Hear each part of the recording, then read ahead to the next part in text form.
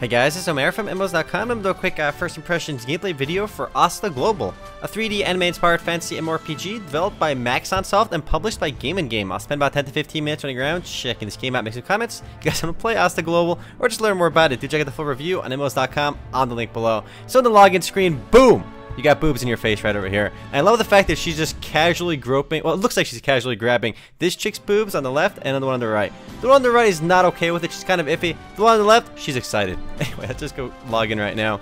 It's this game used to be available through GamesCampus in 2011, and they shut it down. And it looks like GamenGame picked it up.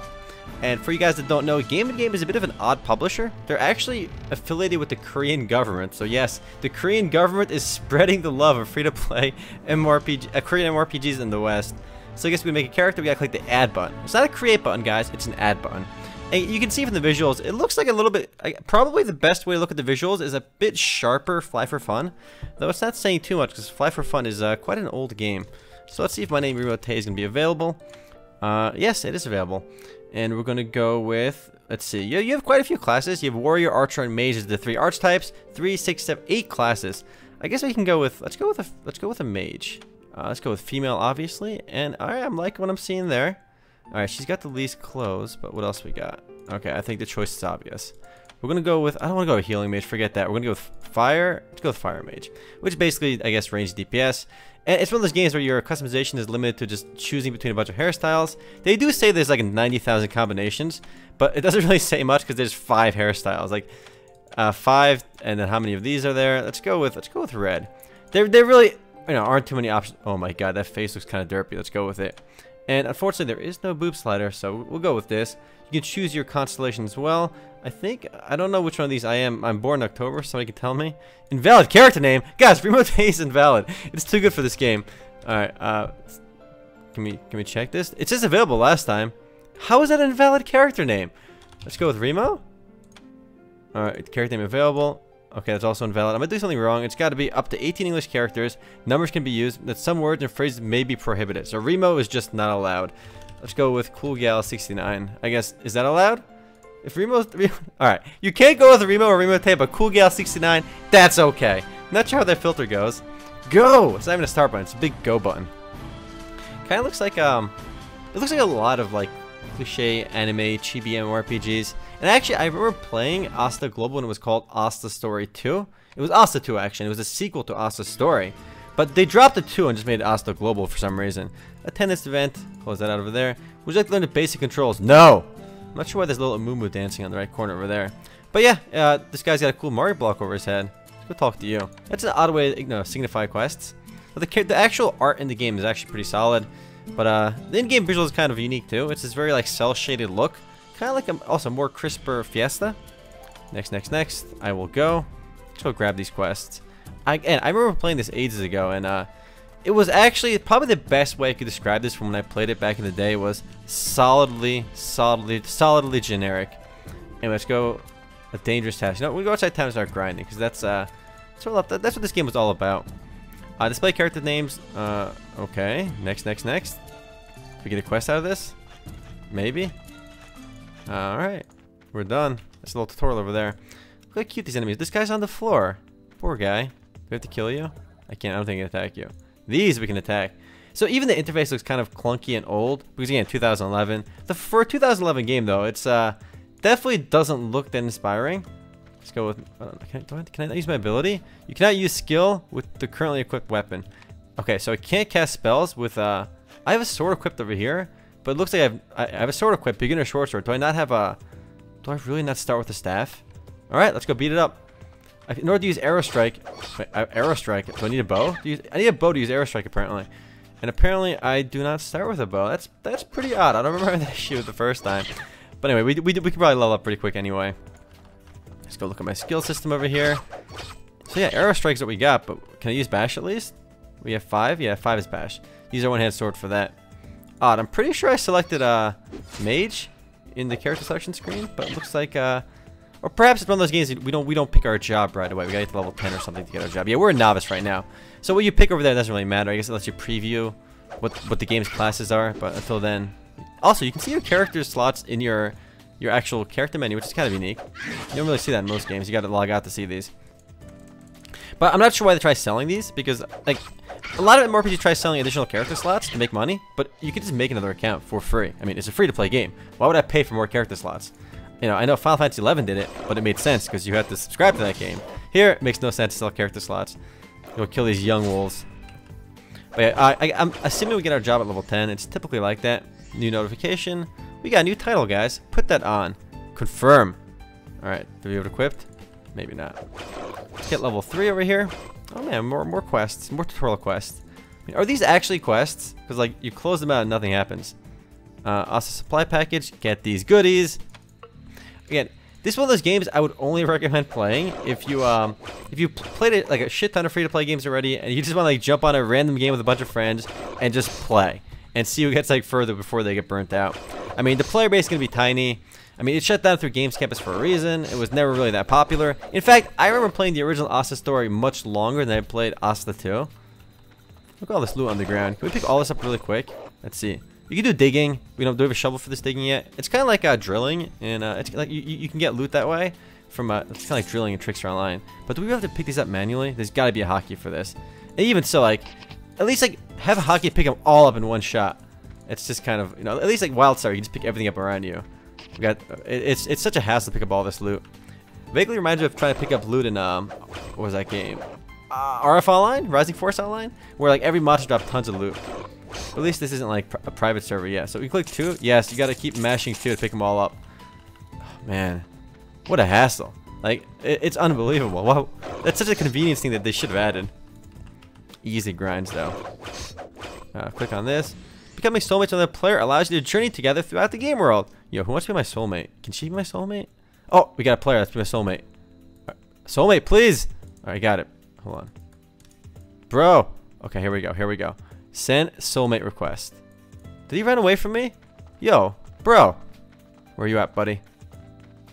Is that another player? Yo, Jess, she could be my soulmate. Is that an NPC? That's no, I think it's a player. Okay. Let's go over here. Hey, Jess. Come on. Doesn't let me do it. Maybe I can't do it yet. Gotta be higher level. Maybe she's already got a soulmate. Yo. Be soulmate, please. She's not gonna answer. Let's go kill a couple more of these for now.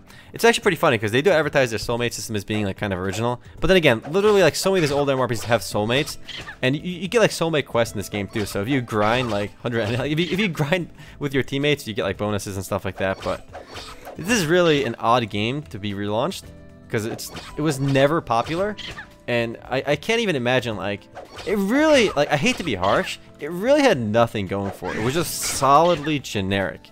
Like the art style is again similar to games like Fly for Fun and a bunch of other anime MMORPGs, but it really didn't bring too much to the table. I mean, no boob slider either. Come on. I think they had a day and night cycle, but I mean, it doesn't have much impact on the game. A couple of players still here though. Can this guy be my soulmate? Please? Soulmate? No, we can't do it. We gotta be a higher level for soulmates apparently.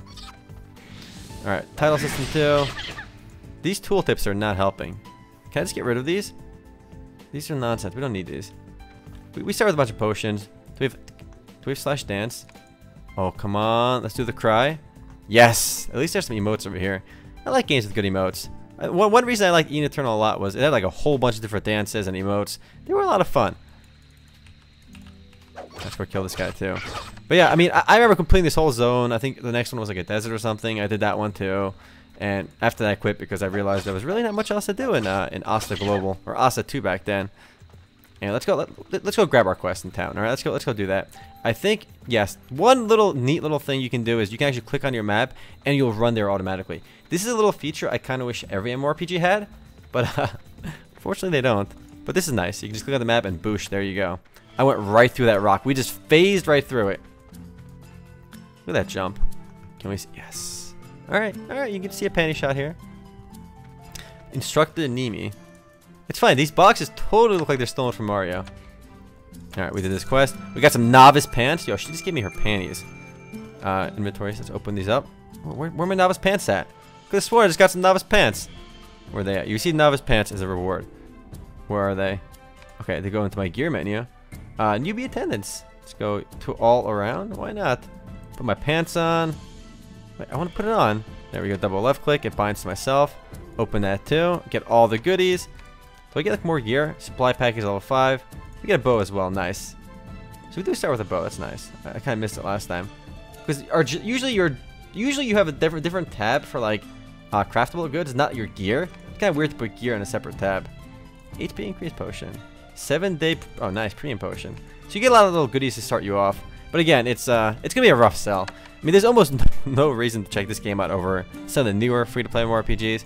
And it's not like a cult classic like Ragnarok or MapleStory, something you'd want to go back to. I mean, again, it sounds pretty harsh. It's probably one of my harshest first look videos. I mean, on the positive side, it's a functional, solidly generic game. We get 10 experience for that quest. Totally not worth. All right, we get more quests in town. Let's go talk to you, Corin. These blocks again are totally stolen from Mario. Yawn, guarding the village like this every day gets really boring. I wouldn't have become a soldier if I knew I was going to like this. If it's going to be like this, I should have been better for me to join knights and hunt down monsters. Alright, nice. At least translations aren't awful. I mean, we've seen some of these like relaunched Korean MMORPGs like Dark Eden and stuff have really awful translations. On the positive side, it could have been worse. I mean, let's go kill some bothersome creatures, alright? They're bothersome. We gotta take them out, alright? You know, another thing about these games too, I feel kind of like bad. Look how cute these guys look. What are they? Young parasites. We're killing babies over here. Look at them. They're super kawaii. We're just murdering them. What'd they ever do to us? Man, it's so much easier to grind with the bow as well.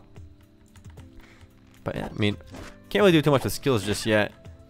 Hide unlearned skills. First job, second job, third job, fourth job. So at least there's quite a few job advancements. I feel like job advancements kind of died down with newer MMORPGs. It's kind of sad too, because I always look forward to like advancing jobs in games. It was a nice touch. It was always like a little milestone to look forward to. Now you have other stuff too. We leveled up earlier. Crafting skill level 1. I should get stat points, I think, if I remember correctly. Do we have stat points yet?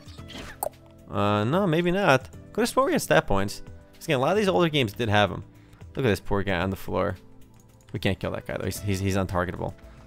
Nice. Look at that booty on the back. No stat points, really. Alright, we leveled up. We're level 4 again. Look at this Amumu. Like this robotic Amumu just dancing in that corner. Someone's looking for you in Alpen. So I'm just letting you know you have quests.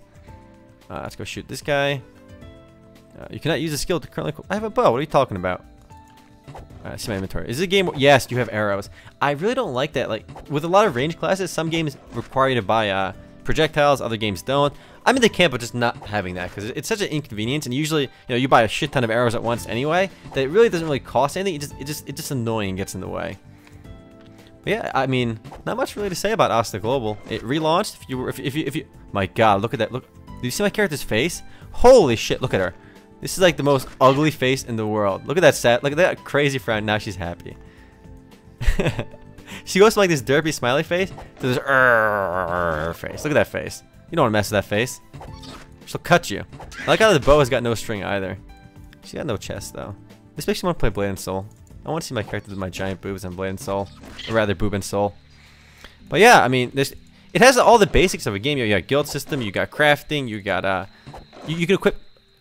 The costume system is interesting too, because you can put on a costume on top of your gear, so it doesn't, you know... You can keep all your good gear on and play with your cosmetics differently. Though you can enhance your cosmetics, if I remember correctly too, so... Some minor pay-to-win elements there.